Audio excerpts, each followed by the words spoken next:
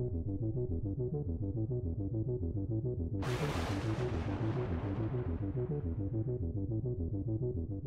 everybody, Flashy Collector here with a nickel hunt for you. I recently called up my credit union and asked for a box of nickels, and it worked out this time. I've been having issues with getting uncirculated coins a lot in boxes, but I opened this one up already just to confirm, and this is a new style of box from that credit union as well. And we have circulated nickels. When I've had circulated nickels in this area, I've had some pretty good finds. I've had some decent luck with nickels. So I'm looking forward to hunting this one with you. We're going to crack these open, and I'll bring you in if I have any finds. Roll 10, we have our first find, a foreign.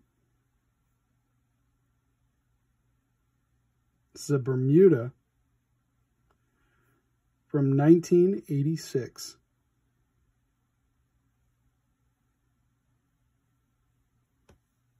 Roll 20. It's been slow, but we just found my first buffalo nickel in a roll. 1937. Can still see the date, full liberty. Buffalo nickel. The reverse is worn down a bit, but that is my first buffalo nickel in a roll, and I am happy with it. Buffalo nickel on the board. Roll 23. We have another find, a foreign, Canadian, from 1997, the Beaver. Roll 28, and we have silver. 1944 from Philadelphia, a silver war nickel. Silver on the board. On roll 32, we have gold.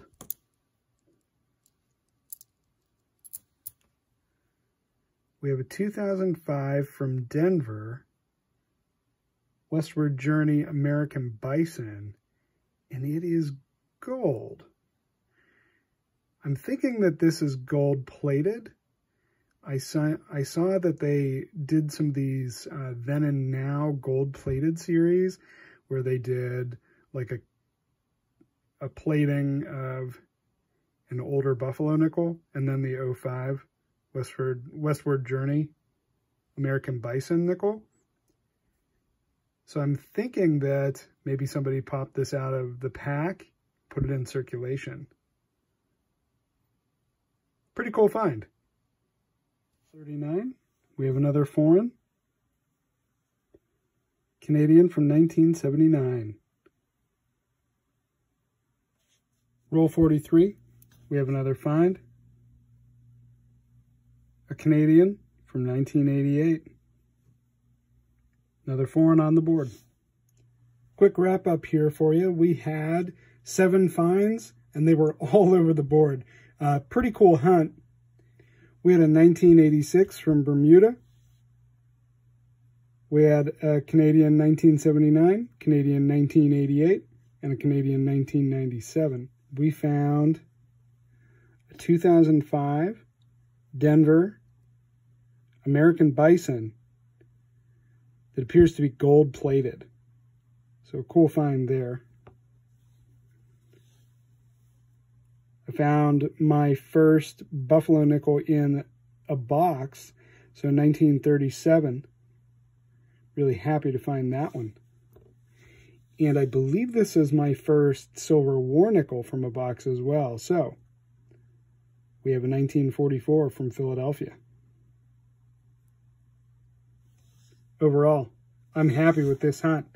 I'll put up a scorecard for you. Thanks so much for checking this video out. Please leave a comment, drop a like, and if you haven't yet, please consider subscribing and check out my 100 subscriber giveaway announcement video. Happy hunting, be good to each other, and I will see you in a flash.